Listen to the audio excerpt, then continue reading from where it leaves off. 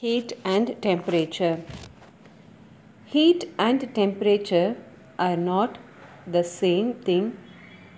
They in fact mean two different things. Temperature is related to how fast the atoms or molecules move or vibrate within the substance. Heat not only depends on the temperature of the substance but also depends on how many molecules are there in the object.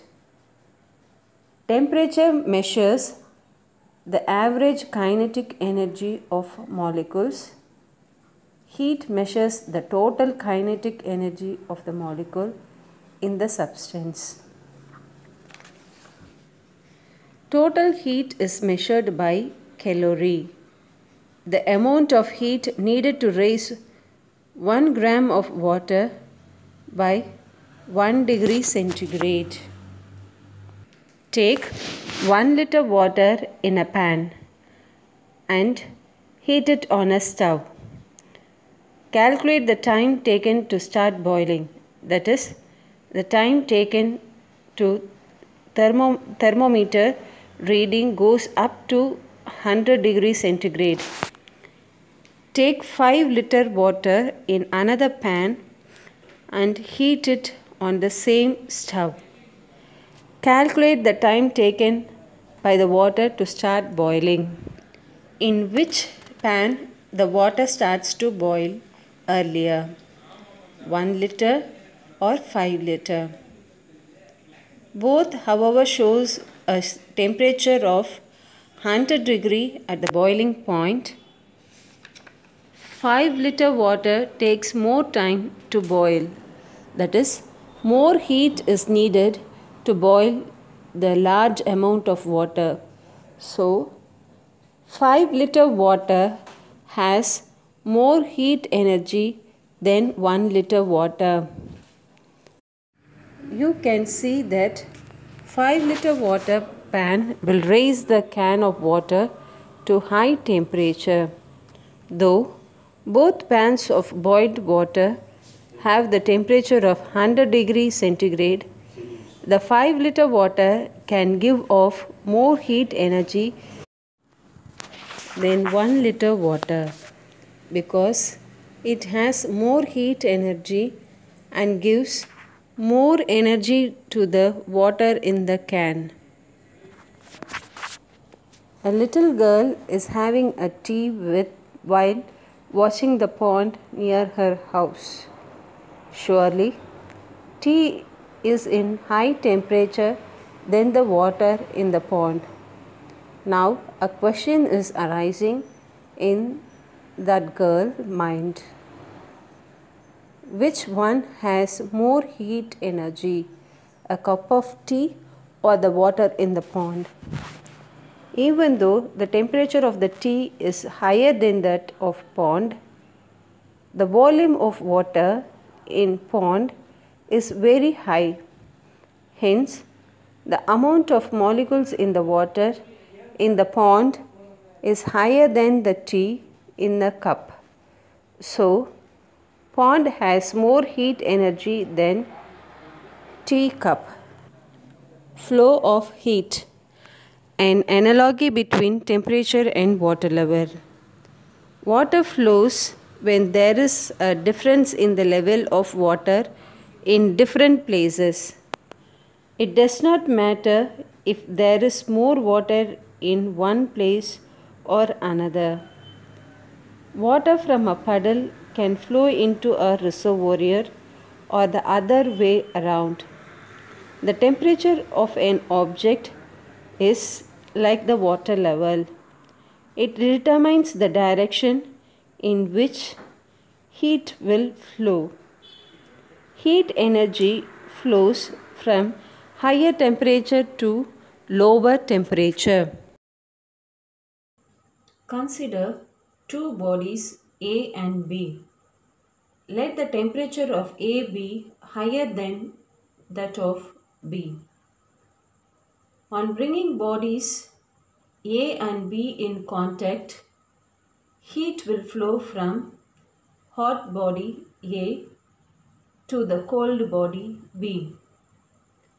Heat will continue to flow till both the bodies attain the same temperature. Two objects are said to be in thermal contact if they can exchange heat energy. Thermal equilibrium exists when two objects in thermal contact no longer affect each other's temperature. For example, if a pot of milk from the refrigerator is set on the kitchen table, the two objects are in thermal contact. After a certain period, their temperatures are the same and they are said to be in thermal equilibrium.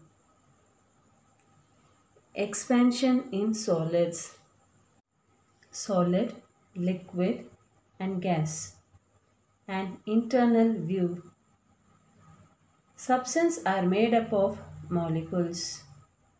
The molecules in any object are in a state of vibration or movement.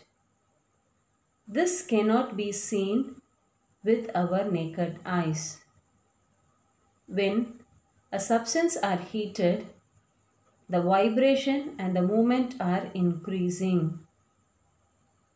The total number of molecules remain unchanging after heating. Hence, no change in weight. This vibration is transferred to one molecule to another and hence heat flows. The molecules in the substance move faster when heating, spread apart and occupy more space. So, substance expand when heated. Substance also change their states from solid to liquid and liquid to gas. Water flows when there is a difference in the level of water in different places. The temperature of an object is like the water level. It determines the direction in which heat will flow, that is, higher temperature to low temperature. Expansion in solids. Sam is trying to open a tight jar, but he cannot open it. He asks his uncle to help. His uncle says that pour some hot water on the lid of the jar. Sam does so and tries to open it now. Wow! The jar is opened easily. Most of substance expand when heated and contract when cooled. The change in length, area or volume is directly related to temperature change. The expansion of a substance on heating is called the thermal expansion of that substance. Linear and cubical expansion. A solid has a definite shape, so when a solid is heated, it expands in all directions, that is, in length, area and volume, all increases on heating. The expansion in length is called linear expansion and the expansion in volume is called cubical expansion. When two objects are said to be thermal contact if they can exchange heat energy. Thermal equilibrium exists when two objects in thermal contact no longer affect each other's temperature. The expansion of a substance on heating is called thermal expansion of that substance. Once again, the expansion of a substance on heating is called thermal expansion of that substance. Cubical expansion. The expansion in length is called linear expansion. Once again, the expansion in length is called linear expansion, and the expansion in the volume is called cubical expansion. Once again, the expansion in the volume is called cubical expansion.